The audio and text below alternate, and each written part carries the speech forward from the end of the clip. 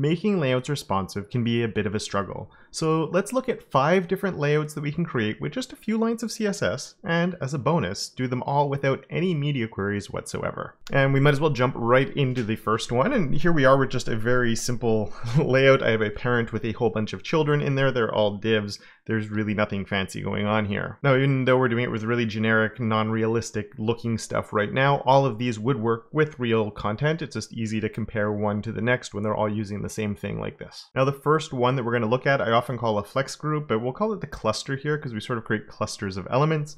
And the key to it is a display flex with a gap. The problem with this is it causes overflow. So we can easily fix that with the flex wrap right here, which makes items wrap around. Now, when we resize our browser, everything works, and we're creating these little clusters of elements, as I like to call them, because they're just sort of jumbled up and around like that. So we get this type of thing going on. This can be really useful for things like tags, navigations, anything where you want to keep the width of the element to sort of stick around at that width, rather than being in with each one of them being a fixed size. And before we move on to the second one thing I do want to mention is while all the solutions that we're looking at here are about creating responsive layouts without media queries, I don't want you to think that that means we should completely avoid media queries. They definitely have their purpose and their point. The idea we're looking at here is more of these intrinsic designs that will just sort of flow, they'll work, we don't have to think about it too much, and let the browser make a lot of the decisions for us, which is always a good thing. But sometimes you need media queries. We don't want to go all out with media queries and sort of oversaturate with them, which can be a maintenance issue, but we also shouldn't avoid them just to avoid them and to come up with like more complex solutions when, you know, sometimes just throwing a media query in there just works. Anyway, with that out of the way, we can go into the second one. And this one is using display grid rather than flex. And we're using the repeat syntax right here to create the different columns the items will be living in. Basically, we're saying the smallest they can get is 10 rem, and the 1FR just means get as big as you can get. But as soon as they can fit to that 10 rem, they'll shrink and add that next column in there. And we can shrink things down that way, and it makes it nice and responsive. The one issue you can run into here is if your minimum size is too big, when you get to smaller screen sizes, it can cause overflow, even though it's working perfectly well at larger sizes. And so there we go, we can see the overflow coming out the side there. The way to fix this looks a little bit strange, but it works really well. And to fix that, what we want to do is replace that 22 that we had here with a min function, which will be a 22, and we'll keep that number there and put 100% here. And you can see it fixes that overflow issue, and everything else still works exactly as it was before. It looks a little bit strange here. It could be a little bit hard to read when you first come across something like this. And so one option is to use a custom property to replace it with. So we're not too worried about how this part is working. We just know that if we adjust that min column size, that we can adjust how it's going to be working, and we can keep on going from there. And if you feel the need to, we could add a comment to make this more clear as well. Now, if you want something similar to that last one, but it's a little bit more flexible, we can go with a flexible grid that starts off exactly like our cluster did, but then we can add this line in right here, which allows the items to grow. And you'll notice now we have these 3 across the bottom right there. This is different from the previous one that we looked at, where every column is locked in and it was a very specific size, and it will still adjust and still work. So sometimes we prefer things that are more like this, where we have those breaks, and other times it's better if all the columns match all the way down. In those times we can use the auto grid, and in other times we can use this type of method instead. Now the next one we're going to look at turns back to grid for the solution, and in this case what we're going to do is a little bit like a flex direction. You can switch that. We can choose the default for the way rows or columns are created by using a grid auto flow of column, and then we can give those a minimum size, and it will cause overflow, and that's almost the point, or it is the point I should say, of this one. The auto columns here will decide how big each one of those columns is, so you can have it be anywhere from 0 to 100. I guess it could be bigger than 100, but it would be a little bit awkward. So let's go back to 50 for now. The first thing we're going to do is actually make it scrollable instead of having it overflow at the side, so we can do that with an overflow X of scroll, and now the items are coming this way. We have a scroll bar there to show us that it's working. Now to make this a little bit better, what we can do is add in a scroll snap type of mandatory on the X. Now for this to also work, we also need the scroll snap align, and we can probably want start on that, though you can do middle and other things along there as well. And now what we do is if somebody scrolls along a little bit, you can see it snaps to the next one. This is especially good on touch devices, but we can use the scroll like that, or if somebody's scrolling with their mouse wheel, it will snap into place as soon as they stop scrolling. Though the behaviors there are a little bit different depending on the browser if you're using the mouse wheel. Now we can make one more adjustment to our reel here, that with a scroll padding of 1 rem, and what that's going to do is when we snap into place, it also includes the padding on the edge there.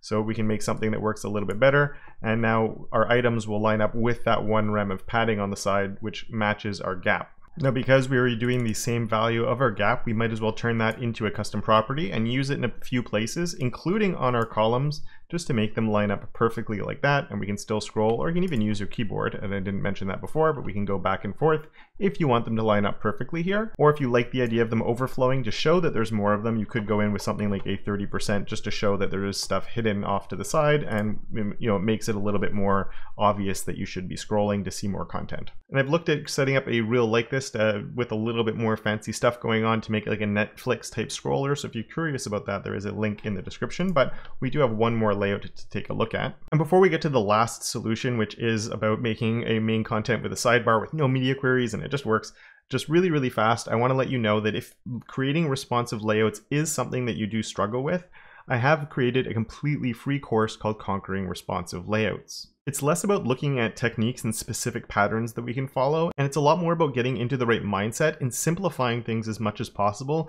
and just helping make responsiveness something you don't really need to struggle with.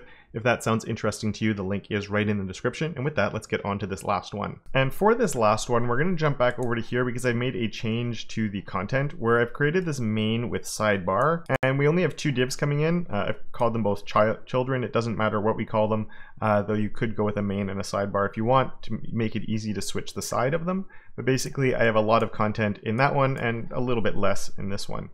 And we want to do like a main content area plus a sidebar, make it responsive and everything. Now for this one, the first thing we want to do is our main with sidebar right there with the display of flex, and it sort of gives us what we want in a way. But if we make the screen smaller, it's not what I would call responsive. It's just getting smushed down. And this is just by chance based on the content that is inside of them. It's not very nice. Now the first thing we'll do is actually bring our sidebar all the way up, and that one's nice and easy. For this one, we use an align item start, which will keep the sidebar at the minimum size that we have it, or if for some reason your main was longer, it would also prevent the main from growing in height. Now for this to work without any media queries, we're also going to want a flex wrap of wrap on there, and what that's doing is it's putting my sidebar all the way down at the bottom now, which isn't ideal, but it's the first step that we do need to take. Now for this next part, we're going to get into some Flexbox hackery a little bit, where we're going to first start by selecting our first and last child. So that will be the main, and that will be this one. If you'd rather just make that a class of main content and a class of sidebar, that would be perfectly fine as well. Now the first thing we're going to do is give each one of these a flex basis. And by having a flex basis on there, this is going to be roughly the minimum size we want to allow either of these to be. With nothing else happening, that's actually how big they currently are. Though if we were to run out of room, you'll see that that one is now falling down to the bottom because there's not enough room. The flex wrap is kicking in. So that is currently how it's working, and then it comes back up. And if I want, I can make them smaller or bigger. I could play with these, and these will be roughly the smallest that they would be allowed to get to. It's not going to be a perfect science with this one. Now on the first child, the main area here, we want it to grow into that extra space that was available. So we can use a flex grow of 1 on there. And then even though this is at 300, 400, 100, this will grow into whatever the available space was. So if I turn that back to 0, which is the default, we end up with that extra space that's on the side. We put it back to 1, and now it's allowed to grow bigger than that 500 to fill into the space. So now we have something that can grow, it can shrink, and at one point it will cause everything to wrap down, and this will go down below here. The sidebar looks pretty terrible at the moment though, when it is in this more responsive mode where their items are stacked. So we can fix that by also putting a flex grow, not only having it here, but also allowing the sidebar to grow as well. So when they run out of room, it will grow and fill up this space underneath, as is a bit more typical in this type of layout. The problem that that causes is when we're getting to the larger sizes, they're both growing at the same rate, and now my sidebar is getting much bigger than I'd ideally like it to get to. So what we can do instead of that is we can treat this, instead of a minimum size, treat this as sort of the size I want it to stay at when we're in a 2-column layout. And to do that, this is where that hackery comes in, where you can actually just put this flex grow here to a really big number.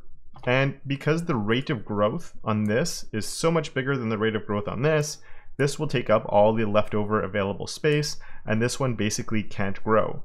So when we're here, it more or less gets locked in at that 300 pixel space. But once it shrinks down and the sidebar falls down to the bottom over here, there's nothing next to it. So there is empty space. There's nothing fighting against it with a larger flex grow, and it's able to fill in the rest of the space there. I got this trick from Every Layout by Hayden Pickering and Andy Bell. I'd strongly encourage checking it out. So I will put a link in the description for that. So when we use this pattern, this 500 pixels here almost becomes your breakpoint in the sense that it's roughly when this gets to 500 pixels and this is at 300 pixels, in that realm, that at one point it will break. Again, these are not exact numbers. They're roughly accurate if you look at your dev tools, and you can play around with this a little bit more. It might look a little strange, so maybe leave a code comment to explain what's actually happening here, but this can be a very useful way to get 2 columns, and you could do this with more than just 2 if you wanted to as well, but without any requirements for media queries and just letting the browser figure it out. And of course then in this case it's working really well in this larger space that just grows on to infinity. You could plug this into different situations, and whatever it's in, it's always going to work. Now, if you did enjoy this video and you're struggling with responsive layouts, don't forget about that free course I have linked down below. But also, one thing that I've noticed that people do a lot of that gets them into trouble is using percentages in places they shouldn't. So if you'd like to know more about that, I've created a video and you can check it out right here. And with that, I'd like to thank my enablers of awesome, Jan, Johnny, Michael, Patrick, Simon, and Tim, as well as all my other patrons for their monthly support. And of course, until next time, don't forget to make your corner of the internet just a little bit more awesome.